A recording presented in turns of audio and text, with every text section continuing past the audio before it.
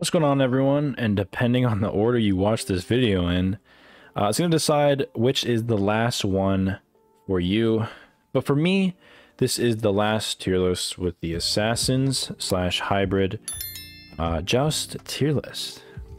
But yeah, one thing I did want to make clear for this tier list is that I'm basically including gods that are either normally built hybrid or is at least seen viable in Joust, as technically every god can go hybrid. So instead of doing that and making like a tier list where every god can go hybrid, because that'd be a waste of time, I've decided to only put in those gods that usually go hybrid within Joust. So, but I've also included assassins as their own tier, as you know, certain gods like Nezha or Fenrir can go tank. But if I did that, the tank tier list would have like 80 more gods, because all these gods can technically go tank, I guess. So I decided just to do an assassin slash hybrid tier list, as you'll see like a couple of these gods can go hybrid that aren't necessarily assassins. But yeah, I'm pretty sure that's all I wanted to say. Again, I'm going to reiterate this for the last time, depending on which order you watch these videos in, how this video gets recommended to you, whatever. I am doing a different form of format to the tier list, where I'm doing basically each individual role, whether that's your mage, hunter, tank, and then finally your hybrid assassins. Your assassins slash hybrid gods is what I meant to say, because assassins and hybrid kind of go hand in hand in Joust for the most part, outside of a couple gods. But yeah, instead of doing a one and done tier list that I've been doing, a lot of other people have been doing, I thought it'd be better to do it more in depth and have it split up so it's not as time consuming and clunky and shit like that. So that's what I try to do. If you don't like that, please let me know. If you do like it, please let me know as that. Please let me know that as well, because like I said earlier in my other ones, you're hearing this, you're probably skipping it or whatever. I do enjoy making tier lists regardless of how I do it. Whatever is easiest to you. I'm just here for because I think it's fun. So let me know. Feedback is really important for this one, so do let me know. But with that being out of the way, I actually forgot to add the extra parts here, so I'll be right back and do that actually right now. All right, and we're back. We added the extra things that, if you've seen throughout the video, it's the same exact thing. S is bands, A plus is great, A is good, B is subpar, and C is niche or basically bad, for clarity's sake. But let's get into the first god. My aim is to make this 40 minutes, hopefully. Trying to make it as quick as possible while giving the most in-depth analysis. So we'll see, we'll see.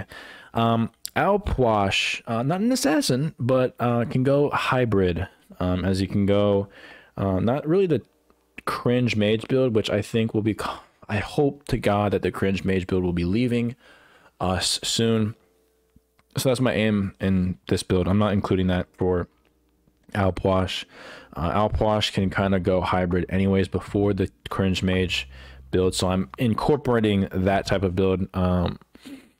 I think he, with that build, is pretty much the same as I think he was in the other one. I think he's good here as well. As Puch, like I said in my other one, he can go full damage, but he's very squishy. But with your hybrid type of build with Puch, I think he can survive longer, be super cringe, throwing out his bodies, healing and shit, while also doing a bunch of damage at the same time. If you've seen a lot of SPL, like Haddix in the SPL fucking took advantage of this a little while back, earlier in season 10. Puch, I think, is a solid pick with this build. Another mage here, Kuang. Kuang, I think, what I put him in niche, I think he is a solid pick. I think he's good. He used to be OP as shit. You can argue maybe A+, depending on how you play him, but a very hybrid build, like going into, I guess now would be Sands of Time, Gauntlet, you know, Berserker Shield, Shoguns, and then going like fucking Cyclopean Ring and like, I don't know, this is just off the top, Cyclopean Ring into E staff, for example, and you can kind of burst people down, as you just need to be able to get them down close enough to where you can ult, get their beads or whatever, or just, you know, be able to shred them, poke them with your percent damage with Cyclopean and E staff. You can even go a little bit less tankier with like a Gauntlet and then rest damage, for example. You could do that, or you could go a little bit tankier where you could go Gauntlet and then maybe Shoguns and then the rest damage, or Berserkers and then rest damage. You know, you can do whatever the hell you want with that, depending on the team comp and how comfortable you are playing Kuang. But I do think that he is a very solid, good, middle-of-the-road god in terms of this build in Joust, ranked Joust. A lot better than the niche build when going full damage, as a lot of these gods will. Arachne, we're going to assume that a lot of these gods are going to go the hybrid route, because that's what I mean when I put the slash between assassin and hybrid, is that although there will be gods in here that aren't assassins that can go hybrid, that also can go different build, most of these assassins will be going hybrid, because a lot of assassins in Joust kind of have to, outside of a couple. Otherwise you just get literally one shot, which is not good in Joust. You need to be able to not be one shot, but also do enough damage to where you can potentially one shot them. So that's usually how you're playing your assassins currently. But with Arachne, she's basically with her buffs, and I'll give it to her. I'll put her in low subpar, bottom of the barrel subpar. I don't think she's good really at all. But with her recent buffs to where she stuns right away with her 2, she can kind of go the tanky route and still do damage, like that one item I can't think of, where you get attack speed based on when you heal. I can't remember what it's called, but you know what I'm talking. Hopefully you guys know what I'm talking about. I can go on it a lot too, but I just don't think she's that good. She hasn't really backlined that great because she gets shut down by CC a lot, so she's not even good at that. So really you're just hoping that you can sort of get them off guard or whatever, or set up for, you know, another person to come in and finish them off, or you can finish them off, for example. So really nothing much with her, but she, because of her recent buffs, I'll put her up 1. Awilix, I'm gonna put her in niche because, well, she really hasn't gotten a buff, and then also she's literally niche. You literally only build her against gods that you know you can counter and you can fuck up. Like if they got a Hoi, then you can potentially pick Awilix as a counter, as you know, when Hoi jumps up, Awilix can ult him and bring him to him, at least bait out the beads, for example. Other gods that leap as well. I guess Bacchus, although he's kind of fucking tanky as hell, most likely, so you don't really want to do that. But the idea applies to any god that you think that can jump. And so normally you don't ever want to play her in Joust because she's kind of dog shit. If there is someone who you can target, pick, and fuck up, like Hoi being a notable one, then you can definitely pick Awilix, and that's really the only time you would play her, so that's why she's going in niche. Baka is also going in niche as well. Even more than Awilix, I think. He's worse than Awilix. I don't think Baka does anything. Baka does nothing.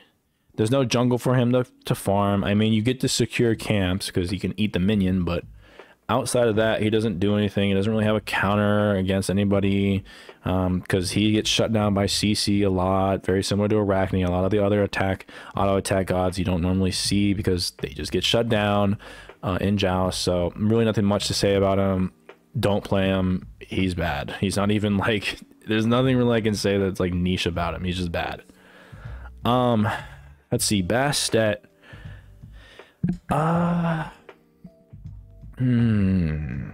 Definitely either A+ or S.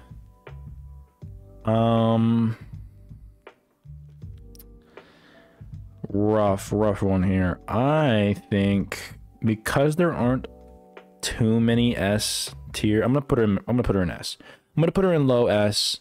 You can argue top A+. She's one of the gods that you can go full damage and get away with it because of how safe she is with her jump. You jump in, you throw out your 2-3, you basically poke them, or vice versa, 3-2, whichever way. You poke them out and you jump back, and they're like half hit depending on how far you are into the game.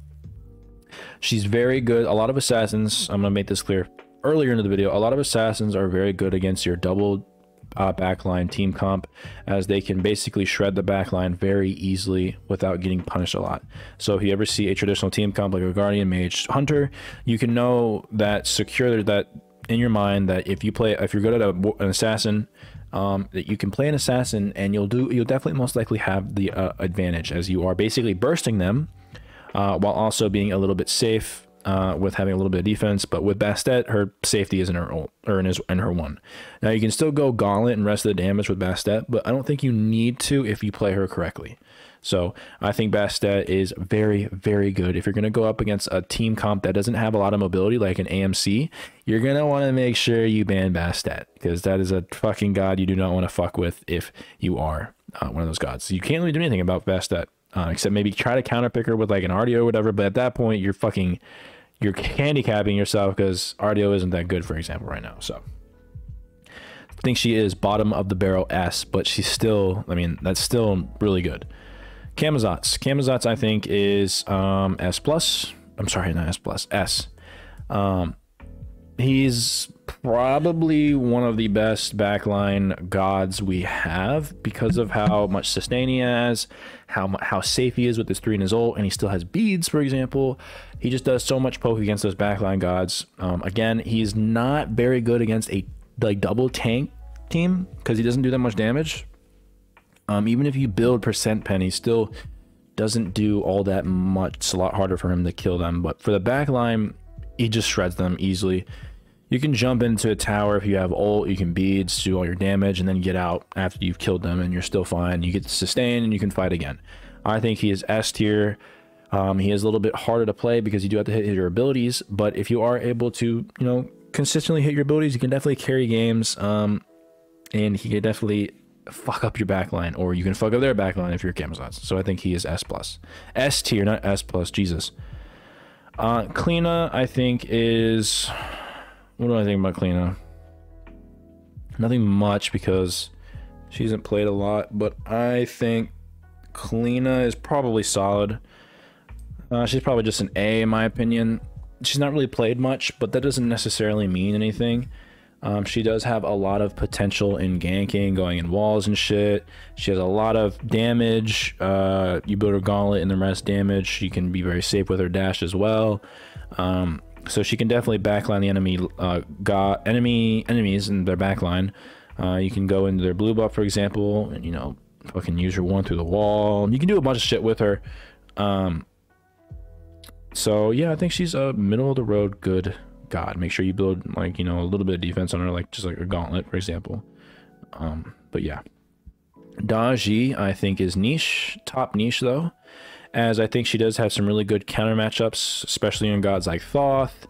Any god that doesn't have a CC immune ult, that also doesn't have you know, any getaway abilities. So if you're thinking, you know, like AMC, for example, who else? Marty is good, although Marty does have a CC immune ult. So AMC, Alpwash, you know, gods like that can definitely, but she's very good against Thoth too. So but outside of that, I think she doesn't really get played much. She's not very good, but I do think she is top niche in my opinion.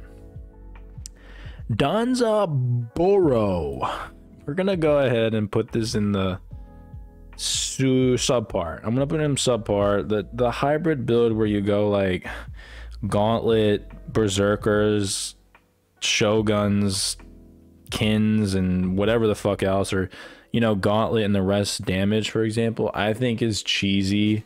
I don't think you can do too much with it, but I still think it can have some play. If you play it correctly, you just gotta wait a little bit. You gotta be patient and get your build online before you can actually start fighting a lot, as that's definitely when you'll do it. But again, tanks aren't really in the meta, so that also doesn't make it to where hybrid Danza is all that great, even though how much I fucking love hybrid Danza. Erlang Shen, I know Erlang is basically dog shit as a warrior. tank, but I think he is at least subpar with the build going hybrid. If you basically play Erlang like an assassin, like he always has been before they nerfed him and gutted him completely with his 3. But I still think he does a decent amount of damage if you play him like an assassin. If you go like Gauntlet and maybe one other item tank, and then go the rest of the damage fucking, you know, let's just say you go Gauntlet, Berserkers, and then the rest of the damage. You just play him like an assassin. You can have a little bit of success with him. Again, you're not going to have it like these gods up here or even an A, for example, but you can have some success, and I think he is actually better played as your assassin than he is your warrior. But he is going to be bottom of the barrel subpar, so that doesn't really mean much of anything else either. Next up, we have Fenrir. I'm going to put him in A+. I don't think he's S, but I do think that he does a lot more... I still think he does a lot more than any of the other ones. He does have really good damage. Not top of the meta right now, as he can get countered decently and can get bursted down. But a lot of the times with him, you build him tank. You build him tanky with maybe 2 items like a Serrated and last item Heartseeker, while you go at the beginning of in the game where you go like, I don't know, Warrior's Axe, Gauntlet, Breastplate, or no, I'm sorry. I'm thinking of the old build. You would go Warrior's Axe, Gauntlet, Genji's, Pridwin, Serrated, and Heartseeker. And I think that's a pretty solid, you know, generalized build. You can interchange Gauntlet, or you can interchange Breastplate with Pridwin, but I think Pridwin's really good on Fenrir. But, you know, a build like that can go a long way. You're really tanky, and also keep in mind that Fenrir's 2 gives him a fuck ton of power, even though they nerfed it. So, Fenrir is still very good. He can have both. Best of both worlds, being tanky as fuck while also doing damage and having pretty decent setup with his 1 and his ult. For example, having good beads burning capability. So I'd say he's top A+. Don't think he's S. I don't think you can make an argument that he's S, but I definitely think he's a very good, great, better than good, sorry, great pick. I keep saying that shit. Hades going hybrid, I think he's still subpar. I don't remember where I put him last time. I think I put him subpar, but I think I'll put him up higher subpar. As if you do go hybrid, Hades, I think he does a lot more than he does just full damage. Because he's so like in your face, I don't think going full damage is good for him. So I think having that little bit of tankiness while also being able to dish out damage is how you're going to play him. That's how he's actually played in the solo lane. Although in the solo lane, it's a little bit different because you are 1v1ing and you're at the wave where you can kind of cook your build. So a lot of times actually that he goes full damage, like Book of Thoth and all that other good stuff. But when you're 3v3ing, he's just not that great. So I think like conceding the early game, going a little bit hybrid, and then doing damage later in the game, if you want to for some fucking reason play Hades in ranked Joust, you're gonna have to do that. Hun Batz, I think, follows in the same thing in subpar. I don't think he's all that great. He does have some good counter potential, like potentially Thoth, because he can trace him down with his 3. If he somehow Thoth dashes away, you can use your 3 to chase him down, as he can TP from that. But outside of that, I don't think he's all that great. I'm gonna put him a little bit higher than a fucking Erlang though, and honestly better than Hades in my opinion. I think he has a lot of potential to kill. He does a lot of damage. He's very safe. He's one of the best ults in the game. And yeah, but I just don't think he's on that level to where he's like a solid pick for every game, but not enough to where he's niche to where he's like dog shit. But I think he is subpar. And then we have Eshel hybrid. I think hybrid Eshel, if you're gonna go like the tanky hybrid pure, not the cringe one I'm talking about, I think she's good. Top A good. If you're going the tank type of like Gauntlet, some type of healing, I don't know, Lotus Crown or some shit, or what is the item? Rod of Asclepius? That's for, I'm pretty sure that's for mages. Pretty sure that's for not mages, magical gods.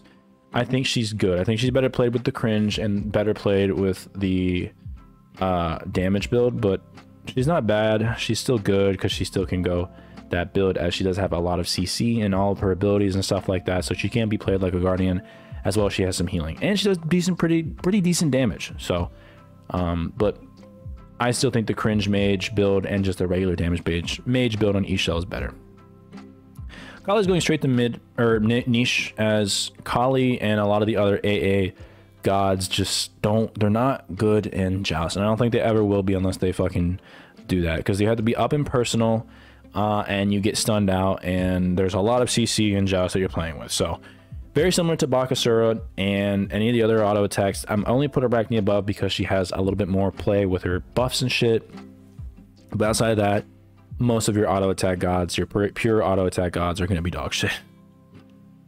Now Lancelot, in my opinion, I think is a I've been talking about him a lot. I think he is a very underrated god. Now he's still only good, as I know that he does have some downfall, a lot of downfalls, but I still think that he has a lot of outplay potential, has decent setup, plays similar to Achilles with his one, and has a very, very good getaway with his ult. And so I think playing him more tanky with a little bit of damage is how you should play him, and I think that's really good on him, in my opinion. So I'm going to put him in A. I don't know if that's too spicy, but I still think Lancelot is basically played like a warrior, and I think that he's basically has so many abilities. I think he's a pretty solid pick, in my opinion. So I'm going to put him in the middle of the road in A. Loki, I'm going to put in low subpar. He's almost niche, because if you play him into like a specific team comp like Geb, Aphrodite, for example, where you just like focus Loki as a pure damage dealer, that's really only how you're going to get success. You need to build a team that like allows Loki to do what he does, which is fuck up the backline and then get away. And with these team comps now, I don't think you're able to do that, because he just gets bursted down even if he ults. He just dies. There's too much CC. His one's not going to be useful unless you engage first, and in that point you can't really do that, as you can just fucking, he's basically just like a 2-bot. You throw out your 2, you damage them, and then use your 3 occasionally on the wave, and you can't really get in close because of how much CC and damage you're going to take if you do so.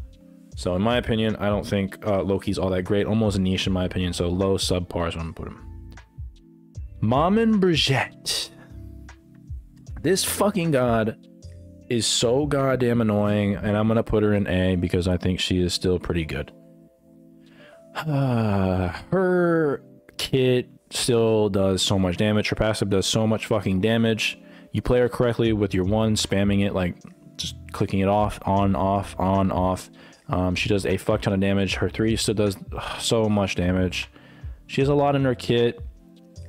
That makes it to where it could proc her passive, which does a lot of damage. If you build her the cringe build, she does fucking exceptional. And you build her the build that I like to go, where you go gauntlet and then damage the rest after. She's still very good with that as well too. Basically playing like an actual assassin that she is. Only problem is that she dies really quickly. As much damage. She's basically your epitome of a glass cannon. You do damage and then you fucking die. I think it was a statistic. I think she was like the fastest, the most amount of kills of any released god, but also I think the most amount of deaths from any with any released god. I think that's just based on hearsay that I've heard, but still think she is a solid god if you go with the correct build. Mercury, I'm gonna put top subpar, because tank Mercury was a menace back in the day. Even though it was kind of cheesy, I still think tank Merc has some potential, as he does have setup with his 3. His ult is actually surprisingly decent in the Joust map, and that's basically what you want him for. His autos do really good damage if you go hybrid build, like you go gauntlet, berserker, shoguns, and then rest damage, for example. Or if you want more damage, you can go 4 items damage, 2 items tank, and you're still doing a lot of damage. Crit is still very good.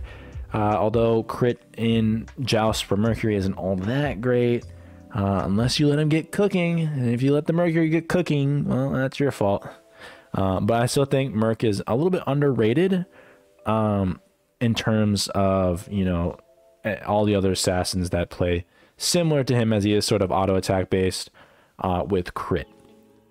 But I still think he's better than any of the other gods like Arachne, Bakasura, Kali, stuff like that, which says a lot. Nezha, I mean, where else? Like, I almost want to put another tier, put SS and just says Nezha. I almost just fucking I swallowed almost the fucking, I don't know what the fuck that was. Anyways, Nezha, the best god in the game. I think literally is the best god in the game. He literally has everything. I almost called him she. He literally almost has everything. I think he has the damage, the CC, the setup, the peel, the healing. What else? Great cooldowns. Can build any build path that he wants, and still do fuck tons of damage. He's a great tank. He's a great hybrid. He still does a fuck ton of damage if you go straight damage. And I don't think he's that great with it, but you can still make it work because he has so much damage. You still get one shot, but that's with any god. He just has everything. He sets up so well. He's the best god in the game, in my opinion. I don't know what else needs to be said. He gets banned every time. Yeah, that's it. One god that I think has been coming up in the meta recently, I think Nem is A+. I think Nem has so much potential. She has really good poke, has really good mobility with her one, has a lot of prot shred. If you let this fucking bitch cook to like level 15, 16, 17, up towards to 20, and she ults somebody at full health like a tank, you're donezo, buddy. You're done. You're dead. You're gone. She also has a very safe ability with her 3. I think that a very underrated ability in her is that she takes a bunch of damage and just heals it. And then you can go in, do more damage, auto them, auto attack cancel with your 1. And then if you want to go all in, you use your ult and you fuck shit up. And so I think that Nem is an underrated, very underrated. She recently got buffed, so that's why. I think she still needs to go 1 tank item to make her work and then the rest damage. But she is a very, very good god, and I'm thinking about doing a video on her soon too. But very, very, very good god. Great and A+. So Pele, I think Pele subpar, below on the average. She's still below on subpar is what I mean. I don't think she does much of anything instead of conquest. She's still like, you can build her like tanky a little bit and then go rest damage like 1 gauntlet, and she can still fuck shit up. But there's so much CC in the game that she kind of gets shut down, and since she doesn't have a reliable getaway except her ult, a lot of times you're burning your ult and you're not really doing too much of anything besides poking with your 1. As she does have to get really close, and I don't think that within the game meta right now, with there's so much CC, she really can't get that close in my opinion. Next up we have is Rat. We have really, I think Rat, man, Rat is really good, but I'm only going to put him top A. I think he still has some flaws as he can't really go that tank route. He doesn't have the amount of CC that I think he like as a tank should, like Fenrir. He has a stun in his 3 and like a knock up in his ult, but outside of that, you can argue A+, and I wouldn't be mad, but I still think other gods do a better job at what he does, and that's being a tank. If you go pure, you can go damage and backline them too, and that's really good as well. But I still think, you know, gods like Fenrir, Nem, and everyone else are just better than him, in my opinion. But he's still very, very good. You can backline enemy gods with your ult. In the background, you go gauntlet, rest damage, and you can prot shred them with your 2. I think he's very underrated, and he doesn't get picked a lot, thank God, because he actually, I think, is very underrated. And you can play him like a bruiser, you can play him like a tank, and I still think he is very, very, very good. Underrated as hell. Don't play him because I actually hate going up against him, so don't do that. Ravana, I think Ravana is a botched version of Camazotz and Bastet, sort of. He still works, but I think other gods are better at it. But I still think he's really good. So I'm going to put him in low A. I don't think he's worthy to go in B. As I still think he still plays like a warrior, which is crazy. But yeah, Ravana is really good. Like I said, a very similar kit to Camo. You just like very safe. You have a CC immune and Aegis basically in your 2. You do a lot of damage for your 3 and your 1. You get shields and shit. You can ult away. You get even more shields. You build him like a bruiser, and you just don't die. And you can just do whatever the fuck you want.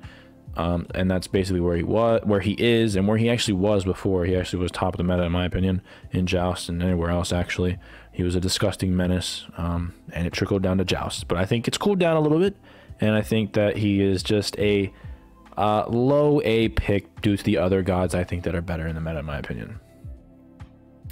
Next up, we have a Serqet. I think Serqet is a very underrated tank. I think, and this is just my opinion, I think she's low A. I think she is low A. With the amount of CC she has with her 2 and her ult, the amount of mobility she has with her 1 and her 3, I think she is extremely underrated. I think she's A+. The amount of things you can do with her is actually absurd. You have so much peel, you have so much setup, you have so much mobility, and she does a decent amount of damage. So basically you have it all, and I just don't know why she doesn't get played. Maybe I'm assuming because there are better picks there, but like in my opinion, I mean I might start playing her more just because of that. But like she's very, very good if you have a team with you that you can go with. So that's also another point as well. But yeah, I think she's A+, and I think that might be a spicy take, but I think she's really, really fucking good. Next up we have Set, recently nerfed. I would have put him in S, but I think he goes down to A+ with the nerfs. He still one-shots with Warrior's Axe proc, Gauntlet, and then rest damage. Basically, you can add in a Phalanx there, for example. I like to add Phalanx in there. Set still does what he does. He's a one-shot, but he basically just cleans up shit. You ult, you use your 3, and then you just basically auto attack cancel with your 2 clones when you're near an enemy, and they just go bye-bye. And so a lot of damage, doesn't have a lot of setup. He's very similar to like Camazotz or Bastet, where he does damage in the background. But you want to build him a little bit tanky with a gauntlet. But a lot of times with Set, you use your 3, you can use your ult. You need to make sure you use those together. That makes it to where his ult procs more often, doing more damage, proccing more clones and stuff like that, so you can auto cancel with your 2. But a lot of the times he's also very, very safe because you can use your 2 and your 3 combo, and you can teleport like a fucking across the map, which is crazy too. His 1 does a lot of damage, and I think he's just a very solid middle of the road A+ tier for assassins, in my opinion. Here we have some Wukong, and I think some Wukong actually is really good in this type of assassin type hybrid build. Remember I put him in like low subpar for tanks. He's not really a good tank, but he is a very good assassin, as he basically plays like one, and it's exactly why he's still good in solo lane, because he's a damage god. He's basically an assassin. His 1-2 dude does a lot of damage. His 3 is a stun, knock up, or run, eagle, get away. And it does a lot of damage. And then his ult is just a get out of jail free card, and then when you plop down, you do a bunch of damage, you have all your abilities back up, and you just recycle everything again, and you just run away. Very assassin-like, and I think he is very good into that. I think he is top A in my opinion. I don't think he's A+, but I still think if you play him like an assassin hybrid god, you're going to do a lot with him, and that's basically how you should play him in Joust, in my opinion. Susano I think is underrated, but I'm still going to put him top A, top B. Sorry, I'm losing my mind. I think Susano is a very high skill ceiling god. You have to think about so many things, like, okay, if I throw out my 3, if I'm able to use my 2 where I knock them up, auto cancel, use my 3, I have to wait for them to jump, and then I can use my 3. But if they don't jump, I can use my 1 to get more damage off, or I could use my ult, and this ult would be a good position, a time to, there's so many outplays, so many things you have to think about, that you just have to play him more often. I need to play him more often because I think he's very, very good once he's played at a high level, where you're just sort of in tune with him. He has a lot of outplay potential against gods like Thoth, for example. You throw a 3 out on him, and he dashes, you can use your 3 to teleport to him, very similar to like Hun Batz, like I said earlier. He has a lot of outplay potential against those gods that have like getaway abilities, and you use your 3 on them, which means that they have to think too, because if they know how Susano is played, and they know that they have a leap or a jump or a dash, they have to wait until the 3 stalls out to where you can't toggle it anymore and teleport, which also means you're just standing there taking damage from Susano. So a lot of times it's a fucking chess match with Susano. So I think he's underrated. I wouldn't mind seeing or arguing for A, low A, but I think he he's very underrated in my opinion. Thanatos, I'm gonna put him in low B. I think he has some play. but you build him like gauntlet straight damage. There's really no other way to play him. You can't really play him tank. He kind of sucks like that. Doesn't have a lot of setup besides his silence and his 3 and stun in his ult. And he has a sorry, I need fucking water. I don't have any water near me though. And you have him having a execute. But other than that, he's basically your assassin. He's trying to kill your enemies like fucking Camazotz. He's just a really bad version of that, in my opinion. A lot more skill shots, and you have to get up really close and personal if you want to be able to burst them. Similarly to like a Camazotz, with a lot less safety within that. Thor, I think, is top A+, in my opinion. Might actually be... I think he's the best A+ god, almost borderline S. I actually wouldn't mind him being in S tier. I think he's very, very, very fucking good. You don't even need to use your ult, which is still very good in Joust, because you can definitely catch people off guard with that. But a lot of the times you build him like sort of, you can either build him tanky or you can build him gauntlet and the rest damage. Either way is still very good and doesn't really change where he's at, in my opinion. But really all you need to do is you stun them, use your 1, and you basically half hit them. You don't even need to do anything. You poke them out so hard from such a far distance while being safe, because you have your ult to get out, for example, if you get pressured or whatever, or you have your hammer to throw, for example. He's very safe. There's a lot of poke damage, and then when he all-ins, he all-ins. He has a great setup. Like if you want to tower dive, let's say you're tank Thor, and you try to tower dive with your team, you can tower dive them, stun them, set up everything, and you can throw your hammer out. If you've taken too much damage, you can have your beads up or whatever, while your team in the background is just fucking them up or fucking up the tower, whatever. He has a lot of potential to do a bunch of shit, and I think that that's what makes him really good. And he also has a decently high skill ceiling, not like the craziest. He's pretty simple to play, but a lot of the times there are abilities that you want to think about, and a lot of times, like if you throw out your 1 or whatever, for example, now you don't have it anymore, and that was your only getaway, for example. So I think in the right hands, he's OP as shit. But either way, he's very good, top tier god, and I think he's top A+. Suki recently got a buff where he's knock immune in his 2. I don't think that makes too much of a difference, but I will put him in top B. Very similar to Susano. He has not very similar to Susano. I meant similar to Susano that he's top B. Like I said, he has CC, or not CC. He has knock-up immunity in his 2, which makes him a lot better against gods like Bakasura or other gods that have knock-ups. So that is definitely something good. Even like a Cerberus ult, for example, you can immune that with his 2. He has a lot of damage with his 1. He just pokes autos and shit like that. You want to build him like hybrid majority of the time. You don't really want to build him tank, although you technically can. I don't think it's the right play. I think building him like an assassin is what you should do. A hybrid assassin, of course, going gauntlet and then straight damage like Jotuns, Hydras, Serrated, whatever the fuck else, Heartseeker, whatever. Let's try to get to that backline. I just don't think he's all that great at getting to the backline. Very similar to, or as opposed to like Camazotz or Bastet, because they can jump in, do whatever the fuck they want to them, and then be safe. Whereas Tsukuyomi, you have to ult them or somehow get them out of position, which is really hard to do in Joust if they're under their tower, for example. You can't really yank in Joust like that.